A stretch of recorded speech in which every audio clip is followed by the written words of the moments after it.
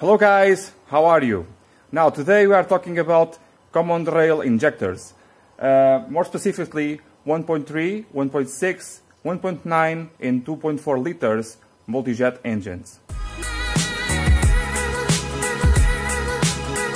Now for the 2-liter engine, it's basically the same as the 1.9 liter engine. So the same principles apply. Let's get to it. How do we know, how the injector knows, how the unit knows, what is the compensation or return of each injector? How this system works? And we are able to do this diagnosis without opening your hood or your bonnet. Because with the diagnosis machine, we can do all of that. But first, let me just give you here an insight of how does this system work. I'm going to do a video just for the principles of working of the high pressure system of common rail. But basically you have here a ramp where you have the high pressure diesel accumulated and waiting for the injectors to open. This opening is commanded by the ECU, by these two wires on each of the injectors, and it is the unit that decides when to open the injector. The closing of the injector on this model of injectors is assured by this internal spring of the injectors. On other models and makes and models, if you have piezoelectric injectors, like on the Continental or the Alfa systems, you have an impulse to open and you have another impulse to close the injector. So it's a little bit different from these injectors. This, for me, is more safe than the other injectors. So how does this work? How does the unit know? You surely heard about the return of the injectors, how important it is. How does the unit know what is the return of the injectors? Now, naturally, it does not exist a sensor or a unit to measure the return of each injector, or any, because if you can see they are in series. Forget about that. What you have here is a series of combination of sensors and the management of the ECU. Now, how does this really work?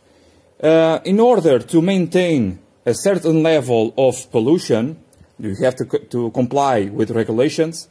The modern engines have to evolve over time and adapt to the wear of the engine. If the engine on the inside loses compression or loses efficiency, the management system has to be capable to cope with that change. Now, let's focus here on the injector number 1. You have a problem with this injector.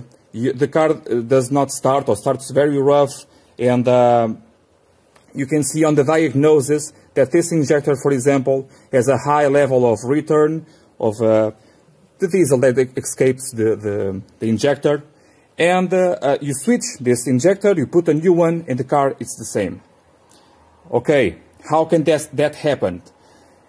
When you have, let's imagine here the car running at idle, and every time you have a pulse of injection on each of the injectors, the ECU is expecting a certain amount of torque. That torque, that micro increase in velocity of the flywheel of the crankshaft, is measured by the sensor, the RPM sensor, down there, naturally. That information is sent to the ECU. Now, the ECU has to decode how much torque it was applied by each of the injectors, and they are controlled individually. And it compares the wave that should be forming when that injection is performed, and it compares with what is actually happening. And if what is happening is lower than it should be, it has a compensation on that injector. Okay, that is how the unit realizes that it has to make some compensations on the injectors. So how can we diagnose this problem without spending a lot of money? So remember, we have a problem on cylinder number 1, and we switch around this injector to another position, and we have to recode the position of the injectors. If the problem follows the injector, let's imagine here number 3, if the problem follows the injector, the problem is indeed the injector. In this way, you can always make sure even your new injector, it's bad. Okay, and you have to apply a warranty. Now, if the problem persists on cylinder number 1, you can have lack of compression of the engine. And that can happen in several ways, 2 at least. One of them has to be with the wear of the piston and piston rings, and I'll leave you a link up here for that video. I already have one. And the other problem, more common, is the sludge that is in the intake manifold because of the EGR valve. I know, it's bad for that, but it is there for a reason.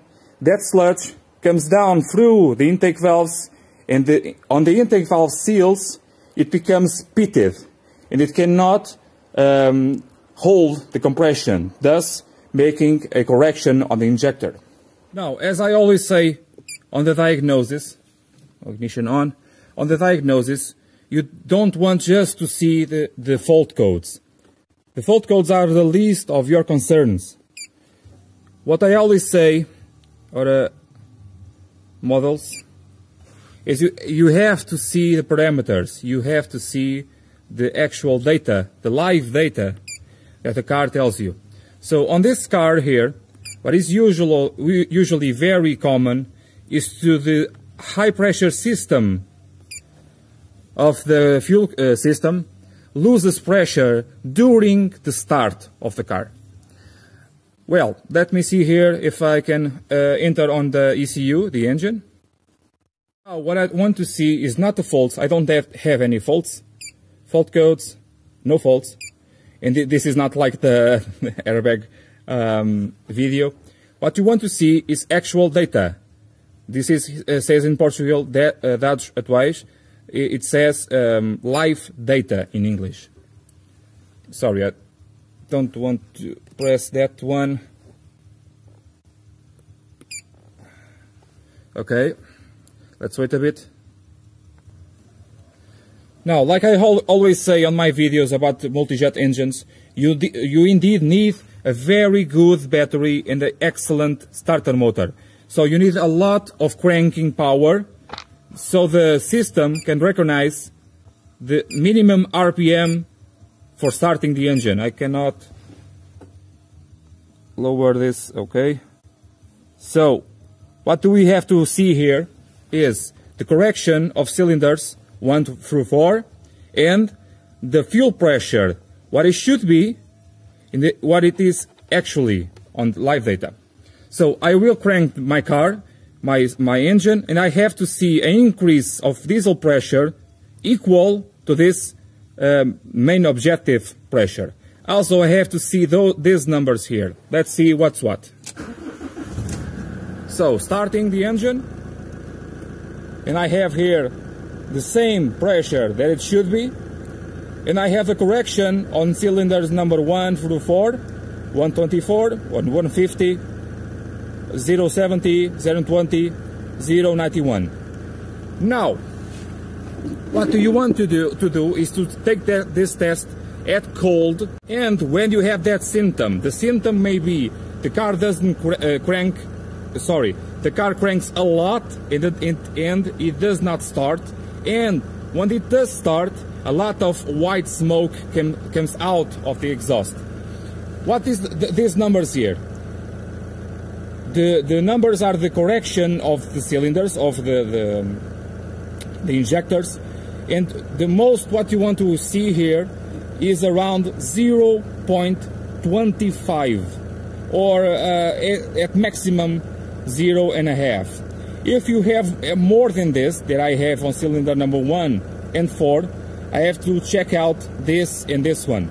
So how can I do this? I can switch around the 3 and the 4, and I can switch around the 1 and the 2, program it, and if the symptom, if this cylinder number 2 becomes with 130 and the one with 050, and this the same 003 and 083 in here, I do have a problem with the injectors. If not, if the problem persists on 1 and 4, I have a problem with the engine. If you have a value of 2.25, it's really bad. From that point beyond, you cannot start your car. It's very difficult to start your car, because if you lose pressure while you are cranking your car, if you are losing pressure by the injectors, nozzles for example, this pressure here cannot increase until the objective value.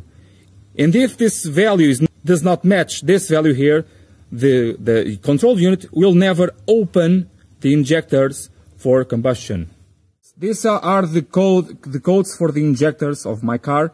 This one is the driving belt, the timing belt, I'm sorry. Scythe, this is the gearbox scythe. And I have 1 through 4 for the codes. Now, the codes are very important for several reasons, but you have to check some things.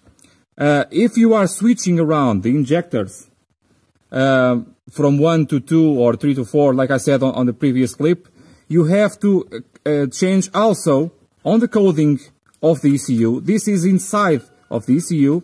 You have to change these codes.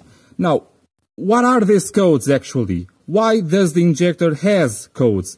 When the injector is being built, there are some tolerances on the injector that have, all the injectors are different because we are dealing with a lot of very small parts. So each injector has an identity. And if you are repairing the injectors, if you are switching the internal parts, the code can never be the same. If an injector is repaired, the internals are different, thus the code must be different. So make sure the injectors, first of all, make sure the injectors that are assembled on your engine correspond to the coding on the ECU, because a lot of times people change injectors and they forget to code, or they cannot code the injectors, and you may have a similar symptom of bad injectors when they are checking for the parameters on the return amount. So make sure you have the perfect injector coding, and if you are switching the injectors, you have to switch inside the ECU the position, and if you are assembling new injectors, you have to make sure that that code really coincides with the coding of the inside of the injector, or the identity of the injector. I hope you like it. Please share with your friends, consider subscribe, and hit the like button. Bye!